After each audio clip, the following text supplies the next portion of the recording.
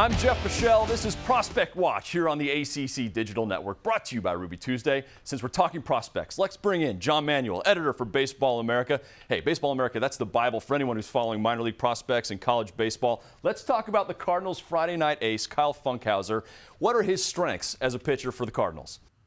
Well, a couple things jump out, Jeff. First, he's just a real physical kid. 6'3", 6'4", listed at 225, and he holds his velocity. You see a lot of pitchers in baseball today who can throw 94, 95 miles an hour. This is a guy who can hold that kind of velocity over 6, 7, 8 innings.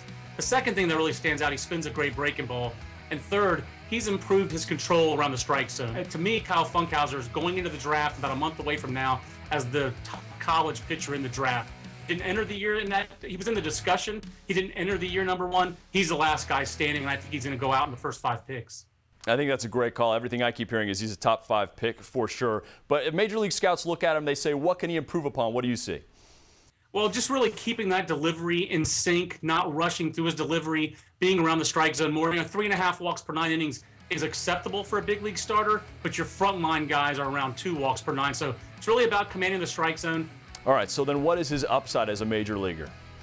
For me, Kyle Funkhouser is more of a number 3 starter down the line, and to me that's a compliment. Some people take that the wrong way, but a number 3 starter means you're getting 2 starts for a championship team in the playoffs in a 7-game series. That's the kind of pitcher Kyle Funkhouser can be, but he has the durability to be a 200 innings a year guy, be a very valuable guy, and to get paid 8 figures a year, which is a pretty good outcome if you ask me.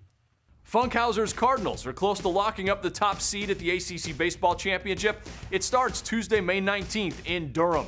On Friday and Saturday of the tournament, the first ever Fan Fest. Right outside the ballpark, there will be bands, food trucks, free face painting for kids of all ages, and more. So get to Durham for great baseball and enjoy the Fan Fest too. I'm Jeff Fischel. That's Prospect Watch on the ACC Digital Network, brought to you by Ruby Tuesday.